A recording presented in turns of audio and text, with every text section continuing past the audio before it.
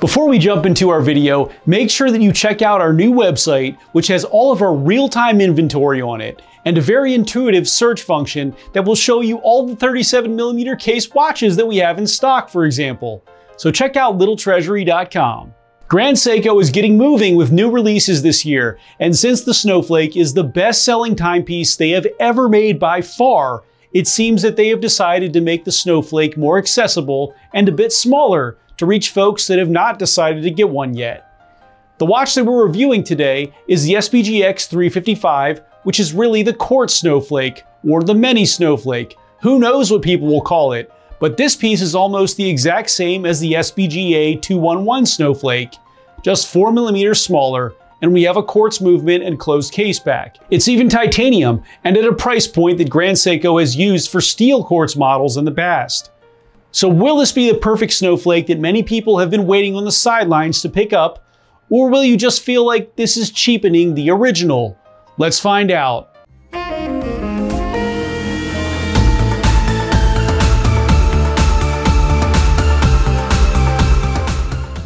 What's up everyone, it's Chris with the Little Treasury channel. Welcome back. This is where we bring you original and in-depth watch content at least once per week. If you haven't already, please make sure to hit the subscribe button and hit the notification bell to be alerted as soon as we upload. I'm from Little Treasury Jewelers, which is located in Gambrills, Maryland. And it's where you go when you're in the know. As always, the watches that I review are for sale and can be purchased, so please see the description below to contact us. If you're just joining us now, I'll go over the watch's detailed measurements and features, and then I'll offer my personal opinion at the end. In our last video, I reviewed the Summer Blue Omega Aquaterra World Timer, which I love the World Timer itself, but feel the color may be too shocking for some people. And a key function was changed by doing this. You may really love it though, and this is a fantastic World Timer for sure, so check this video out if World Timers are of interest to you. Wrist check time. Today I'm wearing my Grand Seiko Snowflake SBGA211, which is still, in my opinion, the best Grand Seiko to start with, since it offers all of the best things about Grand Seiko, including the iconic snow texture dial, the spring drive movement, and of course Zaratsu polished titanium construction. Now tell me which watch you're wearing while you're watching the video, and make sure to tell me why.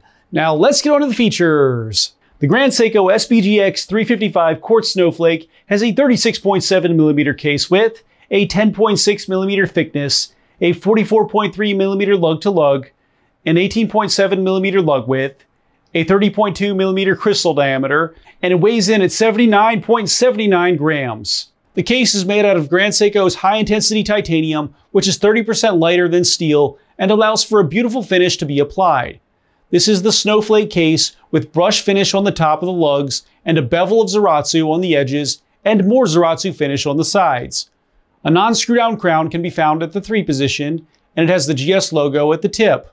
The bezel is Zaratsu finished and flows into the Zaratsu bevel at the edge of the case for a seamless look. The sapphire crystal is slightly domed and it sits very slightly above the bezel.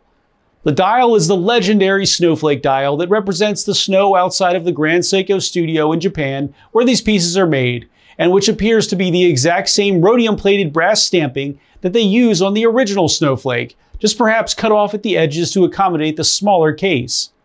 The markers are rectangular aside from the 12, 9, and 6, which are more of a rhombus shape, again, just like the original Snowflake. We have a black minute grade going around the edge of the dial.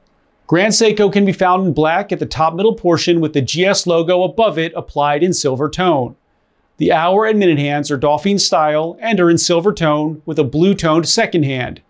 The date window can be found at the middle right portion with a silver frame, white background, and black numerals. Also, just like the original Snowflake, no lume can be found on this piece as usual with Grand Seiko watches. The case back is closed and has the Grand Seiko lion in the center, and this is a major difference between this and the original since it has an open case back and of course the spring drive. The movement is Grand Seiko's in-house 9F62 caliber, which is a quartz movement that is accurate to 10 seconds per year, and this one is a no-date version.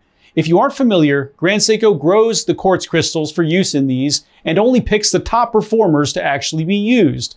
They call this movement a twin pulse quartz because it actually ticks twice between each second, and your naked eye can only see one tick. This delivers a high torque for the large hands, which keeps them all moving precisely. The batteries in these movements typically last for around 3 years. The bracelet is a standard 5-link design and has matte large links with Zaratsu polished smaller links. A folding clasp with the GS logo can be found at the end with no micro adjust. The Grand Seiko Quartz Snowflake SBGX355 is part of the standard Grand Seiko Heritage Collection. It's 100-meter water resistant, and it can be yours for $3,800. Now for my personal opinion. Well, I have to say, this is a great move on Grand Seiko's part. The Snowflake is, and always will, be what Grand Seiko is known for, and it's the best-selling piece that they make by a large, large margin. The only complaint that I ever hear about it is that it is a 41mm case width, and although it doesn't wear big at all, today's piece is smaller at 37mm, while also opening up this as an option for people who aren't ready to spend $6,200 on a watch. So in my opinion, this makes a lot of sense and fits in the Grand Seiko lineup well. Is it diluting the Snowflake though? Probably not, since the full-size Snowflake is really in a different price point completely and is spring drive with an open case back and a screw-down crown. Although these are both 100-meter water resistant still. When I'm wearing this, it really doesn't look or feel much different to me than my full-size Snowflake, maybe because it looks so similar and feels great on my 6.5-inch wrist. Just like the Snowflake, the lightweight just really makes it disappear. I'll go ahead and recommend this piece to anyone who just isn't ready to jump to a Snowflake's price point, or just prefers a smaller version or quartz version of the Snowflake. This will be a great first Grand Seiko for many newcomers to the brand, or young beginning collectors as well. Thanks for watching today, everyone. I really hope that you enjoyed the video. And of course, if you did, please make sure to hit that subscribe button, give this video a like, and share with all of your friends and your family members too. I look forward to seeing you next video.